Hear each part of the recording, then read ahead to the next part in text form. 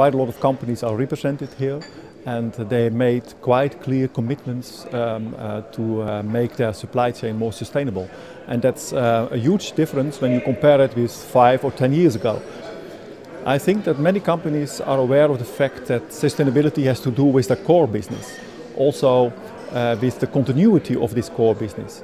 So to innovate, to make your supply chain more sustainable, gives you access to the good product, and the market demand for sustainable products is even growing.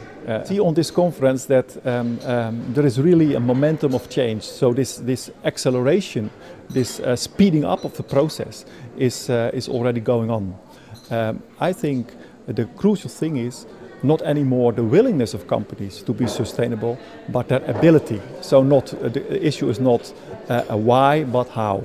One of the interesting things is that when we combine the social and ecological investments with improving the practices of farmers, so you could say the more economical side, sometimes the improvements you made in terms of productivity and higher qualities compensate the higher investments you have to do in the social and ecological area.